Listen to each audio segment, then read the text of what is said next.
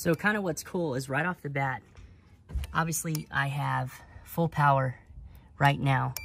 My car obviously is not dead, but this is checking it, it looks like. And so it's giving me a green light, it keeps checking it, it keeps running back.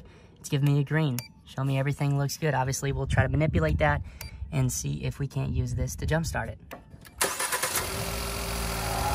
All right, so as you can tell, the sun is starting to go down, right? So it's starting to get a little bit dark. Let's just say you're up under your hood, you're trying to work on something, or you're stranded on the side of the road. This is definitely gonna come in handy because you can't just walk to your garage and grab your equipment. So just go ahead and hold on to that power button.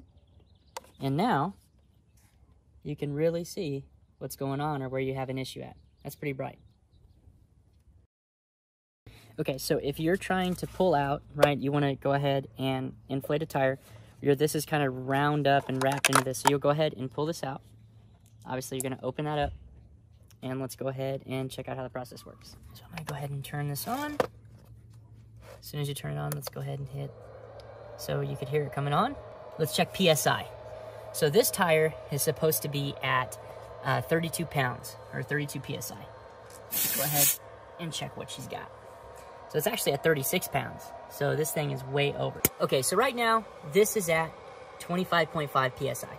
This needs to be between 33 and 35. So I'm gonna actually go ahead and do is right here, it's set there. If I push the plus button, it's gonna show me I can go up in pressure.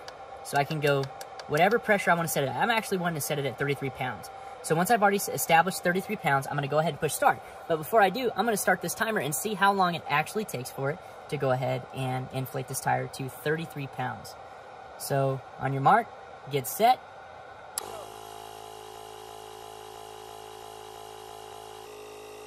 All right, so we hit 33 pounds in about 1 minute and 25.